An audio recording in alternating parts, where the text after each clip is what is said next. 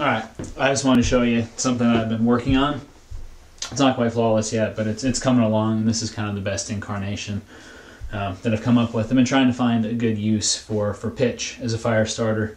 Once you get it burning, it burns hot and it burns for a really long time, and it's really great to help you get the fire going, but it's a little bit difficult to actually get the stuff burning to begin with. So I've been playing around with a bunch of different form factors. What I'm working on now, this is something I melt the pitch down and I pour it into the cups in an egg carton. This is just a regular cardboard egg carton. It's really nice because you can scrape it and make this really fluffy tinder. It's just like lint, drier lint, and it takes a spark really easily and it starts burning.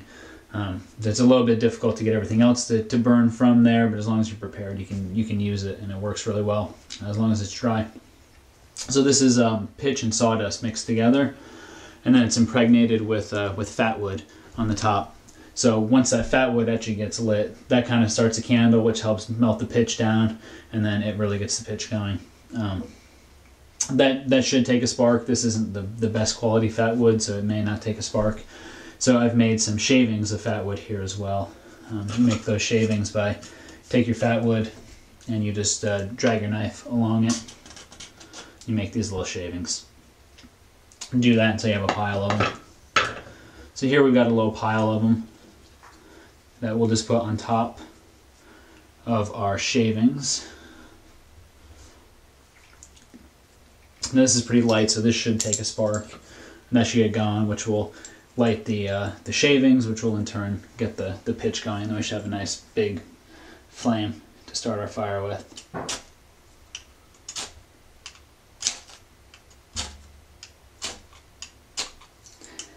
And so it's awesome when these just take the first spark and get going, and you look really cool.